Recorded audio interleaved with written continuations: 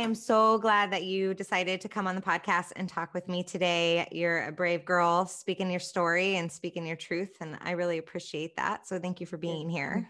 Thank you for having me. I want to start right at the beginning of your story, just so people have a general idea of what it was like for you prior to this mentally abusive relationship.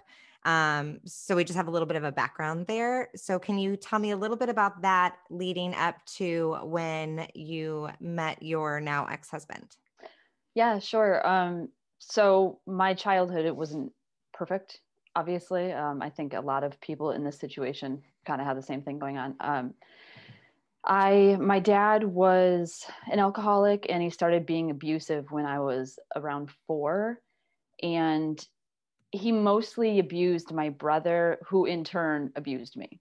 So I had a lot of abuse, a lot of psychological abuse from my brother. It was really bad, knives in my face, stuff like that, very terrifying things. And I met my ex when I was 19, and my brother did this stuff to me until I was about 17. So I didn't really have much time to heal. I didn't even know healing was a thing. I didn't know it was an option. My ex came from a very good Catholic home, with lots of money. And I came from a very broken, poor background with a lot of trauma. So here comes my prince, Right. Yeah. So, and I mean, my mom was in the picture, but she, I was thinking about this the other day. I only remember my mom saying, "I love you" one time in my entire adolescence. And that was when there was a tornado warning and she was at work. So I definitely didn't have that affection as well, that I craved. So then cue the ex. He was very affectionate in the beginning. So that's interesting. I wonder how common that is, because you hear stories a lot about people that have that narcissist personality or are mentally abusive people. They tend to be able to easily spot somebody that seems in a position where they're very vulnerable. And it's interesting. I don't even know if they know they do that sometimes in some circumstances, right? But like, you were so easy to see the good in him. Yeah. Because you needed that. Yeah. At that time, right? So it's so easy to just focus on that part of things, right? Yeah. And it's not a bad thing to look for things that we're missing in your life, but it's important to remember we have to find those things within ourselves, not from other people. Yeah, exactly. Right. And when you look for it in other people, you can end up in a pretty bad situation, which is what we're going to talk about. Yes. So first, I mean, like, obviously we're talking about a mentally abusive relationship and narcissism. I want to know, though, while we're in this, like, how did we meet phase, what did during all of this, like, he loves me and he's staring at me and all of this, were there, now that you're in a different place, do you look back at that time and see any like red flags that you didn't see at the time because of the mindset you were in? Well, of course, in hindsight, everything's a red flag now, but I'm like, oh, we fell in love to the Coldplay album. I'm like, no, I fell in love to that album and you were just watching me and like mirroring me. That's what was happening. I make everything a red flag now, to be honest with you. But there were the first few months, it seemed pretty genuine. Still to this day, after everything I know, the first few months seemed genuine. And then there were some times, probably between 3 and 7 months, where I would be loud. I would be like excited and really happy about something. And he would motion his hands down to the ground to tell me that I was being too loud. And that hurt, like, because I was just being happy. I was just having a good time and I was just being myself, and it was too much. So me being myself was too much. Why? I don't know. And then, sorry, that was a tough one. You got to worry about those people that hear that enough and they turn their volume down. You found yours again. I did. You did. And that's awesome. And like, that's what we hope comes out of this, is other people find their volume again too. Yes, they will. Absolutely. Yeah, absolutely. Yeah, he tried to suppress these parts of me that actually made me me. These they were good. They were good parts of me, and I was the funny girl. Like I was the shy, modest girl and everything, but I was the funny girl, and he always laughed. Like he always laughed when he was around me. And then one time I said something that was really funny. Of course I don't remember what, but he looked at me and he said, you don't have to try so hard all the time. You don't have to try to be funny. So I stopped being funny. I mean, I was still funny, but it wasn't, I just felt like everything, like I was just trying too hard. I felt insecure about being myself. And the astrology, intuitive kind of thing, I told you I was kind of like into reading horoscopes, just silly stuff. I wasn't even sure if I entirely believed it, but I enjoyed it. Yeah. And intuition too. I would have these like random thoughts come into my head, or of a person I haven't seen in years, and all of a sudden they would walk by me in the store. It was very weird, like energy kind of stuff. And if I mentioned that to him, he would roll his eyes, like straight up roll his eyes, and like, that's devil stuff. Like that's not real. That stuff's not real. Like, so I got to feel ashamed of myself for having any kind of intuitive feelings and thoughts. So that part of me was suppressed for many years. Oh, but yeah, and then I got pregnant at 7 months into the relationship.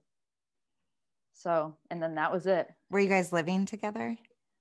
No, I was living with my best friend and his mom at that time when I was pregnant. Yep.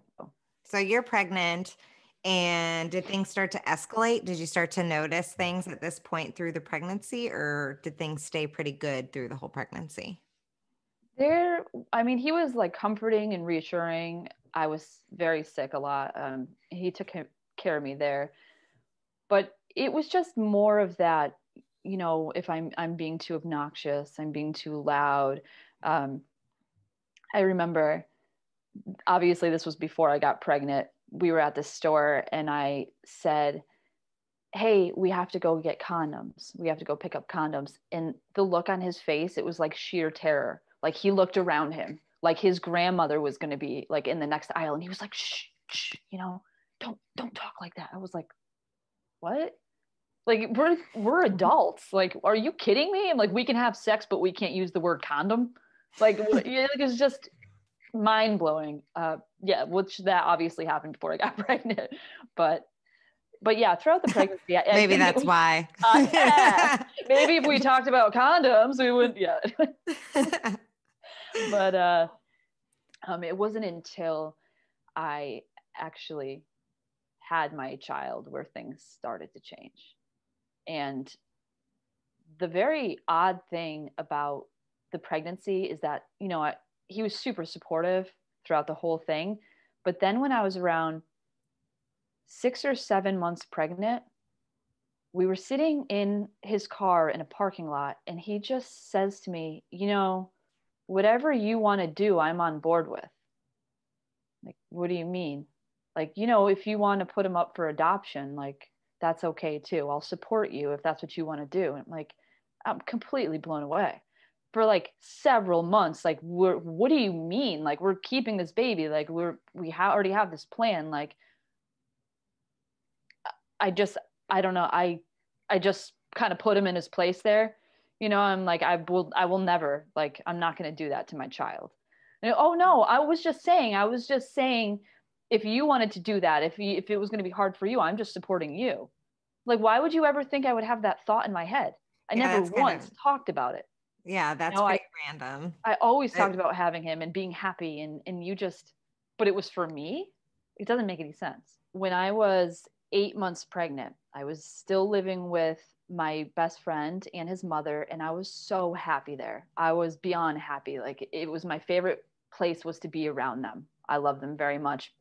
My boyfriend at the time and his mother said to me, we have a bedroom here and you can come stay with us. I mean, you have a choice. It's up to you, but she smokes and that's just not good for the baby. So, we do have a place for you here. And I'm like, okay, like, I want to stay there though. Like, I don't want to move in with you and your mom. Like, I don't want to be here, and it's like, okay, well, it's your choice, but just so you know, smoking is really bad for the baby, but it's your choice. Like, so they don't really give me a choice, right? Because they manipulate me or guilt me into thinking I'm going to be a shitty mom if I choose to stay where I'm happy. That's Yeah, yeah. exactly what happened, Oh which yeah. I That's didn't realize. very I didn't realize that at the time, but now I know, because now I know better. right. Well, we do better when we know better, but I think you have to go through things to definitely be able to look back and reflect on that. The moment I walked into that house, the moment that I moved my stuff in there, it was like a dark cloud around me all the time. I wanted to stay upstairs in the bedroom because I felt like, which I didn't know it at the time, that walking on eggshells feeling, that's what I felt all the time. All the time. I felt like I just felt super uncomfortable. I was out of place. I felt like a black sheep. I just, no matter what I did, I couldn't feel comfortable. And yeah, What yeah. was going on that made you feel that way? His mom. His mom was a very strict Catholic woman who judged the hell out of me just by looking at me. Like, you could just see it in her eyes, and she'd be like, "Oh, hi, how are you today?" But like the look, this woman gives me nightmares. Like, I have so many hypothetical arguments with her in my head. I swear, one of these days I'm gonna get courage. Like, I swear, I mean it. She just was very like condescending. This was after our son was born. So I stayed in that house for about a year, and every day I did laundry, did a couple loads of laundry, I folded the laundry, I swept the floors, I did the dishes, usually a couple loads throughout the day. And I think I might have vacuumed and stuff upstairs, but that was pretty much what I did every day. And I didn't have a car. So my boyfriend, he was my only means of transportation, and he was working half the time. So I was isolated in this house with just my child. And there were a couple times that his mom would get home about 4 o'clock. There were a couple times that I didn't do the dishes, and she came home and she just like looked at the sink, looked at me, kind of rolled her eyes. "Oh, what'd you guys do all day?" You know, that kind of attitude. And another thing she would do, "Oh, did you take your son outside today? Did you take him out today?" And I didn't go outside every single day. And if I said no, like I said no a couple times, oh, it was just, so then I started getting insecure about that. Like, oh, it's almost 4 o'clock. They're going to be home. I didn't take him outside yet. I got to hurry up and go outside. So when they ask me, I could say, yeah, I took him outside. Like, I'm a good mom. That's how it made me feel. But I would have friends, call me up sometimes, and they'd be like, "Hey, do you and the baby, you want to like come out and you want to do something? We'll come and pick you guys up." And I'm like looking at the clock and my chores aren't done yet. Like, I can't, like, I have to do all this stuff. And then I would miss out on those opportunities to hang out with my friends because I just felt like I was doing something wrong. If I didn't get my shit done, I was doing something wrong.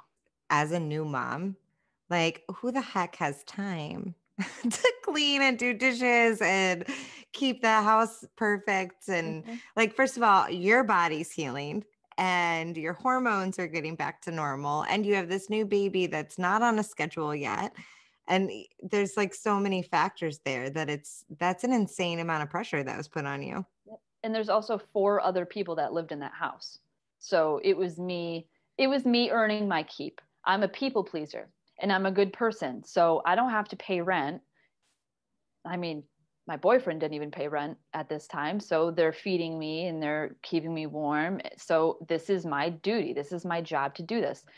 But I sacrificed myself and any good days that I could have, like a life, my own life, just to earn my keep, just so that I could feel comfortable enough to stay there, just so I could feel like I wasn't being judged.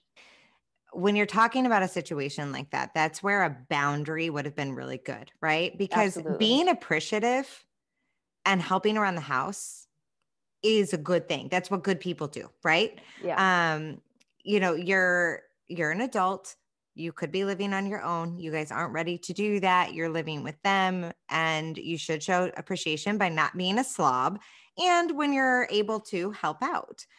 Does that mean cleaning up after everybody all the time and feeling like you can't do anything for yourself ever? No, that there's a line there that should have not been crossed. So your boyfriend at the time, was he building you up, or was he also trying to? Oh, chipping away at me little by little. This is how you hold him. This is how you burp him. This is how much milk you give him. You can't heat it up like this. You got to heat it like this. These aren't the diapers to use. These are the diapers to use. It's very yeah. So Like nothing I basically, did was right. Mm-hmm. yeah, that's what I it. always I always put the wrong outfits on him, you know. And his mom was like that too. It was The uh, wrong outfit. There's a wrong outfit. oh yeah, You look back and go, what the hell? Like, he still did that 19 years later. Um, you know, my 2-year-old didn't sleep because I didn't put a onesie on her. Instead, I just put regular pajamas on her. So it's my fault she didn't sleep.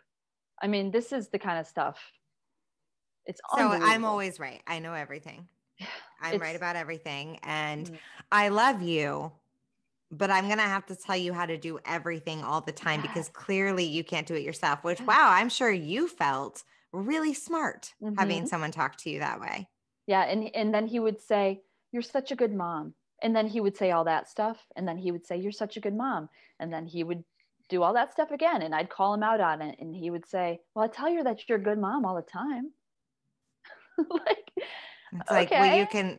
you can say something, but that doesn't mean you're making me feel that Yeah, how way. could I be a good mom when you tell me that every single thing I do is wrong? I mean, how does that, yeah, how do you expect me to Right. feel? So there's a red flag for people. He's doing this to you. Are you at a point where you're like, I don't want to be in this relationship? This isn't healthy. I I didn't think that I wanted out of the relationship. I knew that I wanted out of that house. I didn't want to be in that house anymore because I felt like I couldn't even be myself. You know, like I was dying in that house. It felt like my soul was being sucked away from me. And like I had to, because I am naturally a silly, interesting person. And in that house, it was like she was a strict Catholic. And so I had to be like very proper. Like that's how I felt like I had to act. And that's not who I am at all. The only thing that kept me sane was my best friend would come and visit me like once a week. He would come and visit me once a week. And, you know, we would just hang out and like watch a movie and, you know, hang out with my son, and that was fine. Like nobody had a problem with it. And then one day he well, he's gay. This is important to note. You'll hear why.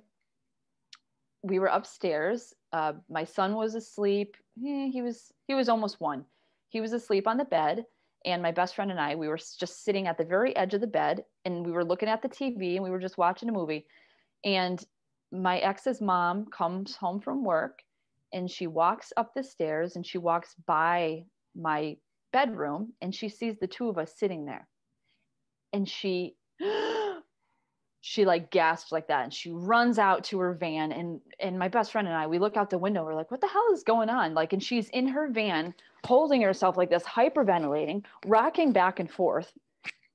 And it turns out she's doing that because she thinks that I'm having an affair with my gay best friend in her home, you know. I just, it was like, it was just mind blowing to me, like that this is, instead of communicating effectively, this is what you did. This is what you saw. This is how you took it. This is what you assumed. And the very next day, remember, he was my only sanity. He was my like my lifeline in this place. The very next day, she sat me down on the couch and she said, you know, I would really appreciate it if you started doing more around here. I would really appreciate it if you started vacuuming the furniture. I would appreciate it if you started taking the curtains down and washing them. Also, I don't want your best friend coming over here anymore because he makes me uncomfortable. The very next day is when I try to kill myself. So, and at the time when it all happened, I'm crazy. Something's wrong with me. What is wrong with me? My childhood, am I allowed to swear? My childhood messed me up.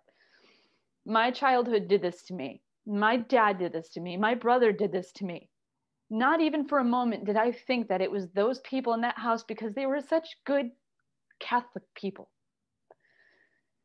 And it's just, I can't even explain to you like the relief that I feel knowing what was happening.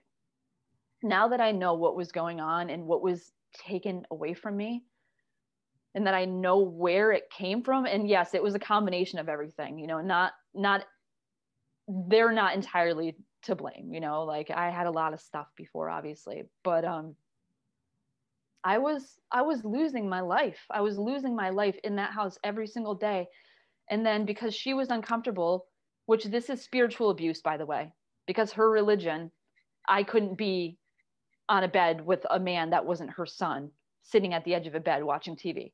This is her religion that believed me, like it convinced her that I was wrong to do that. That's what that was. So it made her uncomfortable. So I couldn't have my saving grace anymore. And what did I have? I didn't have a car. I no longer had a friend. I had to do more because what I was doing wasn't good enough. Nothing was good enough. I wasn't a good mom because they told me all the time that I wasn't doing things the right way. What did I have? You know, like I'm not a good mom. So why stay alive for my son? Why would I stay alive for my son when it's the worst, when I'm the worst thing for him?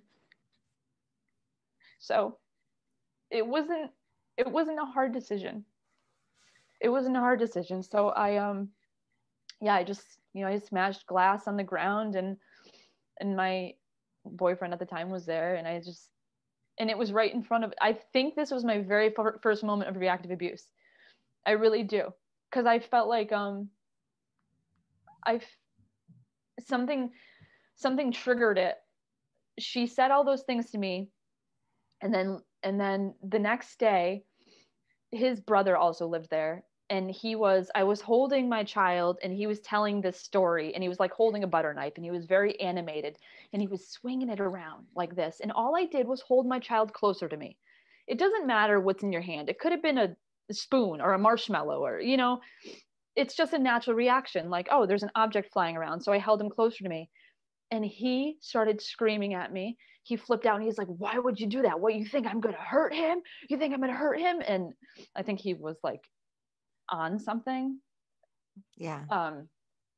Which we didn't know until later.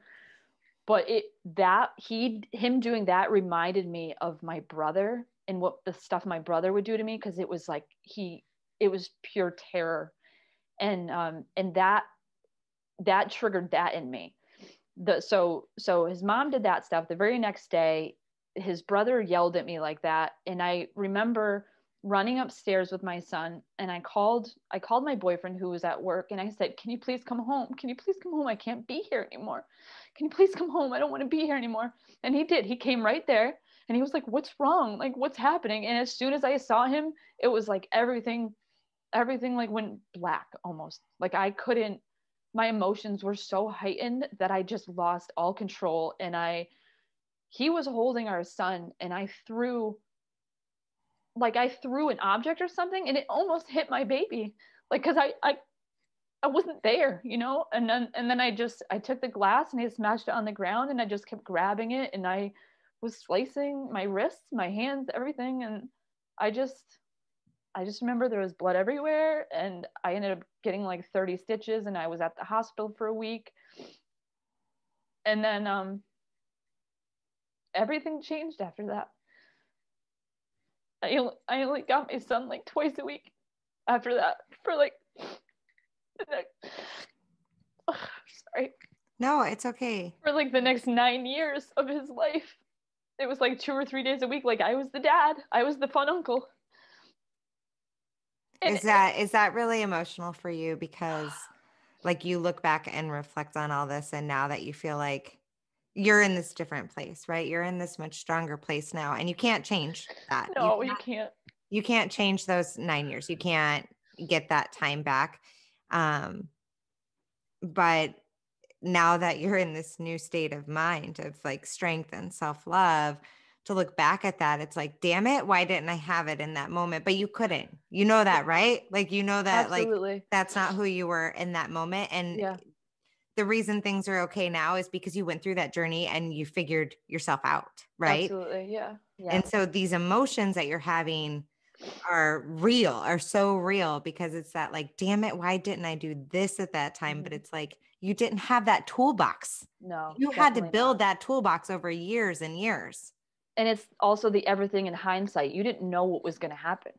You No. didn't know. You can't predict the future, you know? And I did have those moments where I said, all of this could have been prevented if I just stayed with my best friend and his mom. It never would have happened. And I would have been happy. I would have been happy. But my 2 daughters wouldn't exist. And I would go through hell and back for them a million times. So maybe he walked down the stairs and I felt all those feelings that day because my intuition was telling me that it would create 3 beautiful human beings. That's the way that I try to look at it now. You can't change the bad, and you don't have to devalue the bad, and you don't have to pretend it doesn't exist. Yeah. But it's important to try to find the silver linings in things. Mm-hmm. Sometimes there isn't one. I mean, there are situations where there is no damn silver lining, right? You can't, that doesn't always work. But in a circumstance like this, yes, you can find the blessing that came Yeah. out of the horrible parts. It definitely, that bad stuff, it built up strength and resilience in me that I had no idea I had. Yeah. You know, I had no idea. And this person that I am now, that I'm like waking up to be, I never in a million years would have thought she was in there ever. You know, so I honestly, like, I wouldn't change it. I wouldn't change things because like I like what's happening. Like I like who I am now, you know, and Yeah. I still there's so many triggers and everything, but the growth is just unbelievable. Like if you have the ability to self-reflect, sit in a room, meditate, you know, put music on, sit in the dark and just like, there's so much growth in that. There's just so much growth in that. If you could sit in your own feelings, do it. Do not hide from them. Do not suppress them, because that is what keeps you there. So the breaking point for you is your 5-year-old daughter and realizing that you've got to break down this barrier. So what did you do? Yeah, I was like looking into a window into the past, you know, and I had a conversation with him. We were sitting in the kitchen, and I was sitting right in front of a window on the radiator, and I don't remember what I said exactly, but it was like a 20-minute long conversation, and I'm like crying, and I'm letting all of this stuff come out of me, and I feel like the weight is like starting to come off my shoulders. Like I feel like I can finally breathe for the first time in years. I'm like, you know, we can't do this. This isn't going to happen anymore. And I gave him chance after chance too. Like with therapy, you know, there was one time where he said he was going to therapy for 3 months, and I got a letter in the mailbox from his therapist saying, "We're terminating you for too many no calls, no shows." So he lied to me about actually going to therapy, like, because that's what he did. You know, he put those little breadcrumbs out there of hope Yeah. to keep you in. But so I was just, you know, I brought all that up. I'm like, you've had so many opportunities to change and so many opportunities to get better, and it's not happening. You're only getting worse. And our kids, I can't have our girls growing up like this too. I just can't. And I felt free. Like I can't even explain how this felt. The very moment that I finished talking, I was sitting I was sitting right in front of a window, and he was standing across from me. And he's the one that pointed it out. He said, "Alisha, there's a bird that just landed on the window behind you." And I'd like turn around, and it's like, you know, this far away from me, and it was this little sparrow like clinging on to the screen, and it started like singing at me. The very moment I like was like, I'm done, I'm like closing this chapter, we need to be free. And my dogs ran over to the window and they started barking at it, like their snouts up against the window, and it just stayed there singing at me, like looking right at me. And the look on my husband's face was like, it was like he saw like a ghost or something. It was very like surreal. Like it was the first time that I really, really felt like the universe or God or somebody was speaking to me and telling me like, you just did it. You just did what you were supposed to do. Like this whole time, you just did it. And I'm like, oh, yeah, I did, Birdie. I did it. It was my best friend is very, very, very Christian. And she's like, that was God, right? I'm like, really? That makes me feel special. So thank you. And that's that first part of self-healing, right? To stand up for yourself and be like, you know what, I'm sorry, but I can't do this anymore. And that is the hardest freaking part. If you can get over that hump, it's like you can do anything moving forward. Like you can figure out the financial stress of a separation, the separating homes, the all that stuff is scary, and it holds a lot of people in a relationship. You get to show them what building mental health looks like now. Yeah. And they get that influence in their life too. Otherwise, they have a mother who's mentally beaten down and a father that's mentally abusive. And so what are the chances that those kids are ever going to have success? Absolutely. My son wrote me a letter for Christmas. And in that letter, he's never written me a letter in his life. And he's not a very emotional person. And he wrote me this letter. And inside of it, it said, I just want to let you know that you are one of the strongest people that I've ever known, and you inspire me to be a better person. So thank you for getting me out of a situation that I didn't realize was normal until now. It was like, I did the right thing. You did the right thing. What advice would you give somebody that is in the shoes that you used to wear?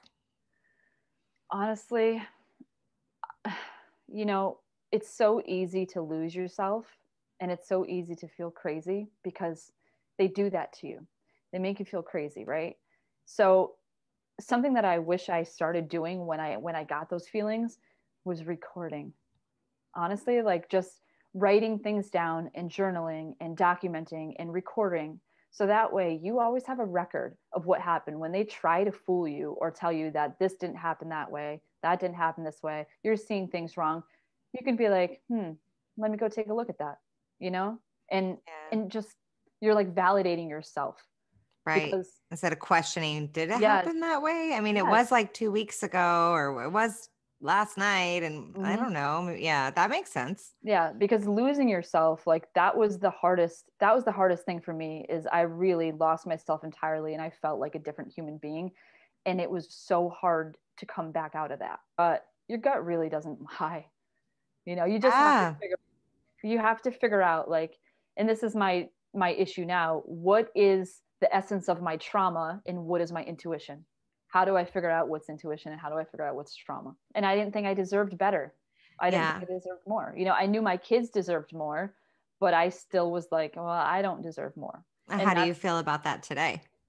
Well, thanks to TikTok, this awesome, huge community and support. Cause I was like that person you're talking about, that I was a stay-at-home mom. I had no income, no family. I had no way to get out, which is why I stayed for so long, because I didn't have resources. I didn't know what to do.